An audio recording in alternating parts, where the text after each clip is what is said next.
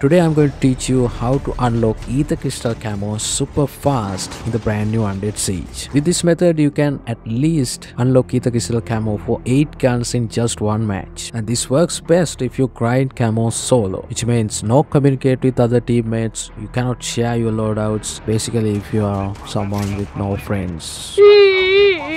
Well, I'm just kidding. Now strictly this video is not about dealing the highest damage or killing most zombies or anything like that. This is strictly for unlocking Aether Crystal Camos as fast as you can. Of course there might be some people who score 250 gun kills, but you gotta find out how many guns they use actually. Now before we get into the interesting stuff, I want you guys to know how many kills you need from a given weapon type. So for assault rifles, submachine guns and light machine guns, you need 25 kills in one match. For pistols you need 15 kills, shotguns you need 12 kills, and for marksman and sniper rifles you just need 8 kills. You have to remember this. Let's get into the loadouts. In the brand new Undead Siege, they have updated the ground loot and airdrop weapons. The ground loot and airdrop weapons right now are CBR4, Oden, EM2, LK9, 50GS, Dingo, QQ9, AK-47, AK-117, Outlaw, Switchblade, DLQ-33, HVK-30, Peacekeeper, CX-9, CR-56 Max, M30, FFAR-1, Holger 26, Hades, Fennec,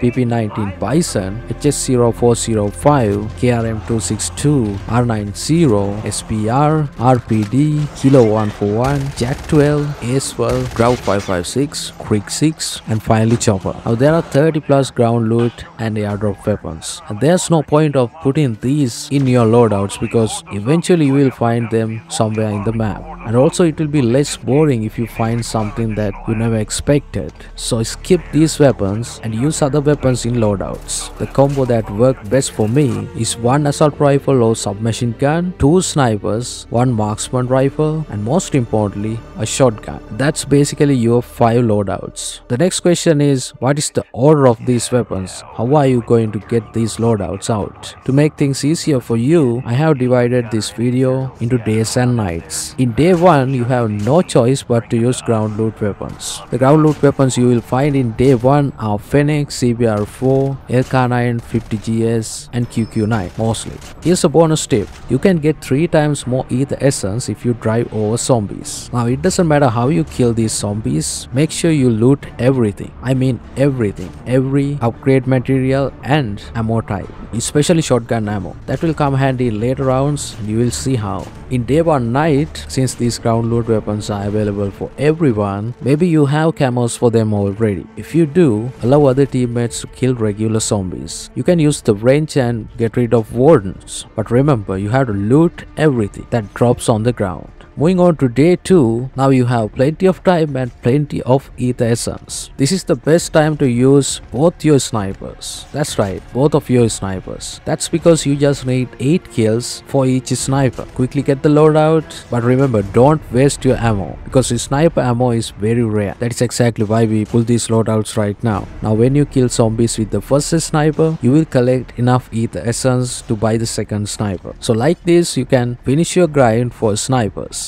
Day to night is not hard either, so make sure you upgrade your turrets and collect more and more Aether Essence. At the end of day to night, you will be able to get another loadout, and this time what you should pick is your assault rifle or the submachine gun. During day 3 you can use this assault rifle or the submachine gun, go to a zombie crowded area and get as much as kills you can. Also in these areas you will find more ground loot weapons. If you didn't find anything, try looting airdrops. You will definitely find another ground loot weapon. At day 3 night, make sure you finish 25 kills for both of your guns. You already have your loadout submachine gun or the assault rifle and also the ground loot weapon you picked up during day 3. So try to finish this within this round. Moving on to day 4, pick up a marksman. For marksmen you just need 8 kills, but also you can use marksman to complete side quests easily, especially something like if you want to kill the butcher or destroy the crystal like this. And when you are done with that and when you score 8 kills, replace it with another ground loot weapon. Also you will have plenty of time left in day 4. Within this time, try to get as much as kills you can for the ground loot weapon you picked up. Moving on to day 4 night, now things get a little bit hard, but here you should finish required kills for both of your guns. In day 5, immediately go to airdrops, try to find new weapons, and within day 5, try to finish the required kills for any weapon you pick up. Because in day 5 night, your main focus should be to finish the match, not to grind camos. Because if you lose in day 5 night, you lose everything. To make sure you are not losing it, you have to pull the shotgun out. And here's why. Now the truth is, it really doesn't matter how many turrets you have and how helpful your teammates are. With this method, the hard mode will not be hard anymore. Use the shotgun against necromancers and heavy gunners. Heavy gunners are the ones who deal the maximum damage to the control tower. But the necromancers, they help heavy gunners by reducing damage you deal to them. In the next section, I will explain it more to you. But right now, just use the shotgun. This is why I told you to collect as much as shotgun ammo as you can. Now when you have 100 or more shotgun ammo, you have already won. And also always aim for the head. That's really important.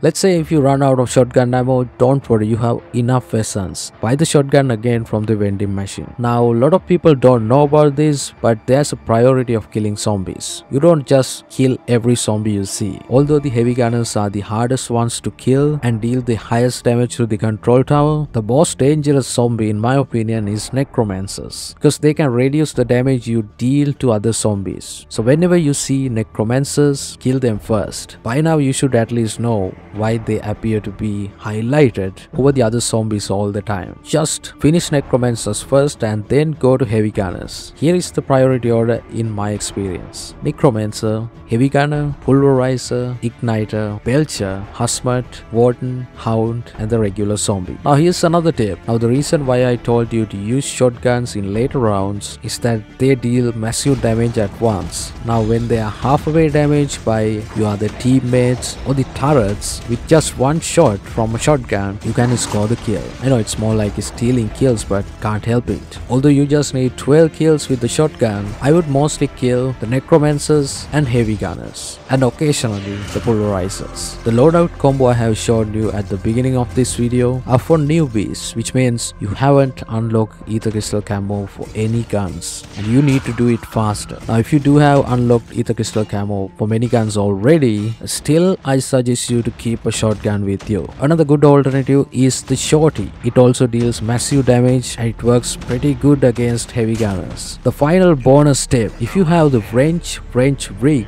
you can teleport to the control tower from any place in the map. For an example, when the control tower is shifted to another place or teleported to another place, you can quickly go there, upgrade your turrets, and loot nearby airdrops. For me, that has been a massive help for grinding camos, but without the wrench rig, you can do that. Just that it is so fun with that wrench. And that's my simple guide for you to unlock Aether Crystal Camo as fast as you can. I hope you guys found this video helpful. If you did, please leave a like, make sure you subscribe and click the bell icon. Watch my other videos, and I'll see you guys in the next one.